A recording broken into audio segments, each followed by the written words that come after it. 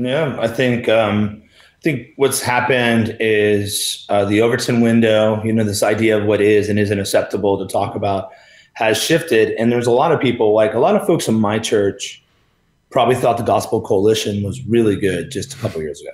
Right. And our church is mostly grew by word of mouth. It wasn't really directly connected to my online presence. It was pretty impressive. Folks didn't find out that I was doing all this other stuff until sometimes months into the church plan. So in other words, these are just kind of what we would call normies waking up. Mm-hmm. And anytime you wake to something, there can be kind of a cage stage and finding a new balance.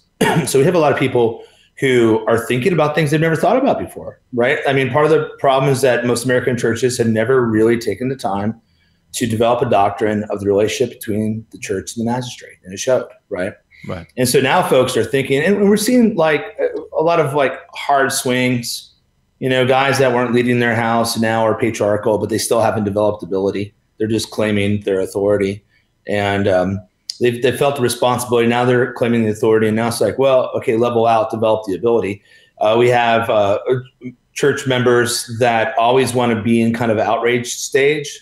They're right to be outraged by all these abuses, but now you have to kind of balance out, like you said, get into that normal rhythm of life. Mm-hmm. You realize that your old rhythm of life was soothing you into a sort of sleep. We're not trying to soothe you into sleep. We're trying to stabilize you into, church like week after week after week. I think I've missed church 15 times since I've been saved in 1997. Right. And when I became a new believer, I just thought, I'm just never going to miss church, because I figured no matter what, that would keep me accountable to God. Mm-hmm. And it's kind of funny how people think that will keep you accountable to God as your personal devotions. Right. And as if like back in the early days of the church, everyone has their own Bible and they're going out to read, for 15 minutes. Of course, they would memorize this stuff, and they would sing it. They'd revise it in their head.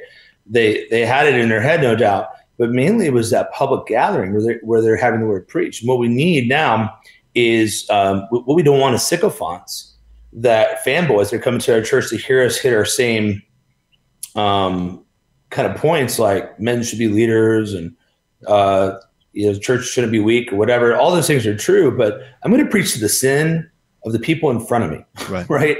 So I'm not there to beat up on them per se, but I am there to help them mortify their sin.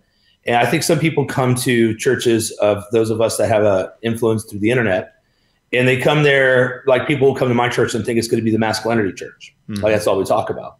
But it's not. We exposit the entirety of Scripture, and we think every word spoken out of the mouth of God is something that matters and needs to be given attention. So when we don't hide from it, we speak to the issues of the day. But a big part is a pastor having the guts. Like I called out QAnon from my pulpit. I didn't even care about QAnon. It didn't matter to me. It seemed like this weird thing. It's rare that I want to talk about Gospel Coalition was acting like it was a really big deal. I didn't buy that at all. But I got to tell you, after Trump lost the election, I had some really sober friends like totally go down the QAnon rabbit hole. Mm. And what bothered me about it was that it was starting to get into the prophetic realm, right? Where it was like charismatic prophecies, but in political language. And so, really, Trump is really ruling and reigning. This is all part of this. He's going to like have these tribunals and all this stuff. And what it reminded me of is the prophets in Jeremiah 28, and where they're like, look, you're not going to be in Babylon. You're not going to stay in exile. Within a year, we're going to break his yoke, right? And does all this big show. And Jeremiah's like, no, you're staying in. You're doing your 70 years. It's happening. And these guys are kind of preaching this, Joe Biden's really not going to be a president. And maybe he's not, right? But right. but he is. Mm-hmm. He's got the name. And so I called that out. I called it out because I didn't want to be owned by anybody. I don't want to be owned by the commies, and I don't want to be owned by a bunch of nut jobs. So we lost 3 or 4 families. Mm. I didn't make it very personal, but we're representatives of Jesus, and our job is to call out sin and go after truth wherever it is. And that's our job in the pulpit, to deal with the sheep in front of us. And so some of these guys are coming to these churches, and they're kind of finding a new equilibrium. And so everything's being reset right now. Like there's not a single trustworthy denomination, right? There's bad SBC churches. There's bad PCA churches. There's some pretty weak CRC churches out there. Tons of bad Baptist churches, evangelical, free, whatever. There's not like one true layup right now. I'd say my denomination on whole really is broadly reformed and not woke at all. But do they still really minister to the flock the way they should? I can't say for sure. But it's a rough time, and everything's being reset. So I think the Great Reset is a blessing from the Lord if we think about it the right way.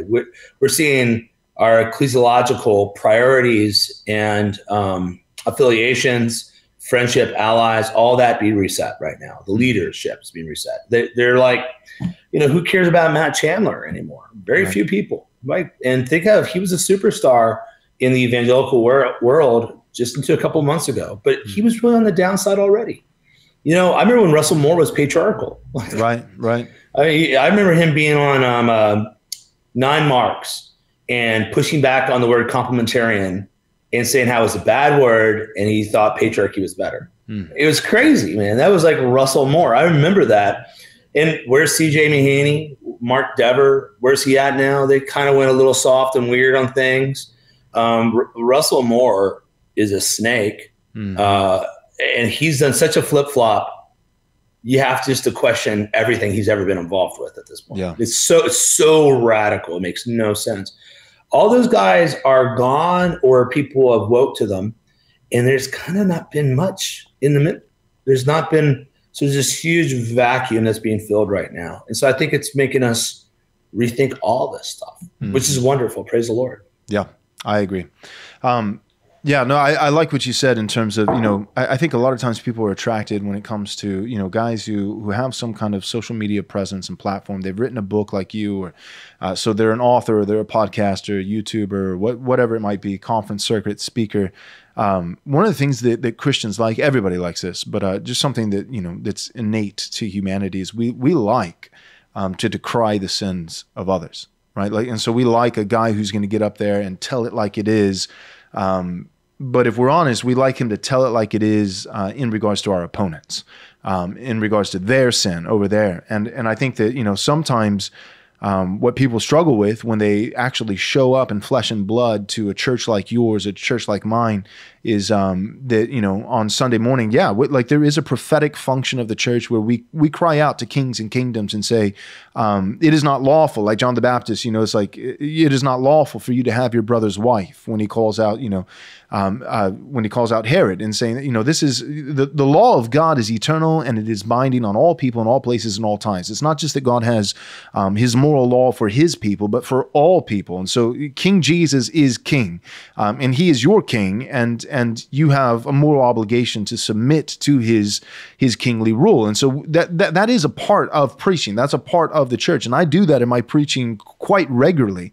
But that's not all of my preaching. In fact, that can't even really be the bulk of my preaching. The bulk of my preaching is I'm not preaching to a bunch of goats, and I'm not even preaching to a bunch of wolves. I'm preaching to God's sheep. I'm feeding sheep. That's 1 Peter 5, shepherd the flock of God among you, right? The flock of, not just the flock of God that you'll never meet on the other side, in New Zealand, who, subscribe to your YouTube channel. I'm grateful for those people, but that's not, as a local pastor, that's not somebody that I'm actually held accountable for their soul, keeping watch over their soul. And so when people show up to our actual churches in the flesh, they're not showing up to I think sometimes people think they're going to be showing up and we're going to be like a gladiator in the arena.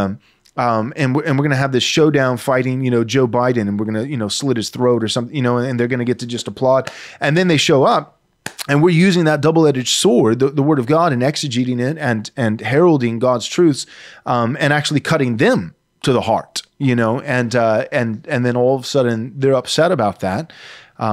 And so I think that, right now God is shaking things up. And I think that, one of the things that's so lacking is balance. Pastors, because a lot of these guys, I think, there's we lost like half of evangelicalism, maybe more than half of evangelicalism. We lost them to civil tyranny and CRT, right? Like wokeness and tyranny and it just turns out they were just Democrats. And then some of these guys, like I'm not exaggerating. I mean, Timothy Keller is a registered Democrat. Mark Dever is a registered Democrat. And an article just dropped, just even a few weeks ago about this politician who's a member at Timothy Keller's church who got a perfect score from Planned Parenthood. And the person, they interviewed him, and the person's talking about how much they love their church and they love their pastor, Timothy Keller.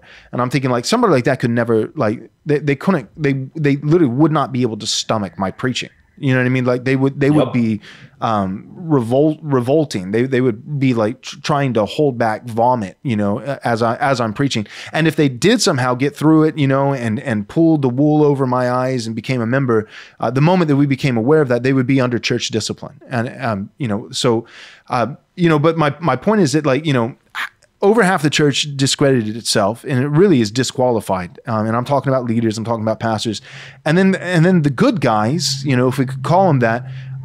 A lot of them they really are good guys, but a lot of these guys they're one-trick ponies. They've got their little hobby horse. They're marching to the beat of this one drum, and it garnishes a ton of support. Like people like it, and people will show up, but they're not well-rounded. They're not confessional. A lot of these guys, they're lopsided. They're like, in one area, maybe they're really sound. But then there's just so many weak spots. And that's one of the, like in, have you seen, The Lady in the Water by M. Night Shyamalan? Yeah. That was the weirdest movie ever, but I saw it. There's one guy for some reason. Oh, yeah. he's just building this one really big arm, right? Right. And that's I've noticed this with pastors, but also with the members, where it's like, the entrance right now into Christianity and into churches are very strange, where it's like someone will read Jordan Peterson and then they'll find me. And now they really think through Christianity primarily through kind of a sexuality lens, right? Or you have someone that, we've got a large Canadian population that comes to our church and visits, actually. So do we, yeah. Yeah, we're actually helping some of them plant a church down here in the States for basically Canadian refugees. Right. But they're interesting because they'll have this really developed doctrine of the lesser magistrate, but know almost nothing else of Reformed theology. So they have like this crazy civil doctrine that's like good, crazy good, like it's well-formed, but not know anything about ecclesiology or soteriology. It's very fascinating. And so people are really... they are really imbalanced right now. All right. Stop twisting my arm. I know you want to hear the inside scoop. Here it is, the glorious vision of Right Response Ministries for the first half of next year, 2023. We have not one, not two, but three massive endeavors that we will accomplish by the grace of God. The first you already know about. It's our Theonomy and Postmillennialism Conference, May 5th, 6th, and 7th, with James White, Joe Boot, Gary DeMar, Dale Partridge, and yours truly, Pastor Joel Webbon. This is selling out incredibly fast. By the time this commercial airs, you may not even be able to get a ticket. I really don't know. So don't waste another moment. Go to rightresponseconference.com, rightresponseconference.com to join us for the Theonomy and Postmillennialism Conference next year. Now, this is where you come in. We need your help. Our next two endeavors are, number one, a documentary-style film, and number two, a brand new studio. Both of these things are seeking to accomplish one primary goal, which is excellent, high-quality, glorious Christian media. We are tired of as Christians doing things poorly. We've done our best with what we have, but by God's grace, we want to do even better. This is not going to be just another video. This is not going to be a sermon or an interview or a podcast, but we're going to make a documentary-style film. And we're going to be hiring Nathan Anderson, the director of On Earth as It Is in Heaven, a very, very successful postmillennialism documentary that's on Amazon and YouTube, came out a couple years ago. He's going to be flying in from Chile to help us direct this film. And our documentary is going to be on postmillennialism and theonomy, why it's biblically valid, why it's absolutely necessary, and why, by the grace of God, theonomy and postmillennialism are currently on the rise. So we're going to make this film, and we need your support. And not just this film, but we're going to make all of our videos and podcasting and everything we do here at Right Response Ministries better. We want to achieve the highest level of quality and Christian excellence that we possibly can. That's where the new studio comes in. This new film, our date that we're shooting for is that it would be complete and publicly available in May or June of 2023, next year. The studio, our goal is that it would be completely done in its construction and the equipment and the setup and the stage and everything by January, February of 2023 next year. We need your prayers. We need your encouragement. And for those of you who are willing to do so, we need your generous support. You can give towards these endeavors by going to rightresponseministries.com/donate. Again, that's rightresponseministries.com/donate.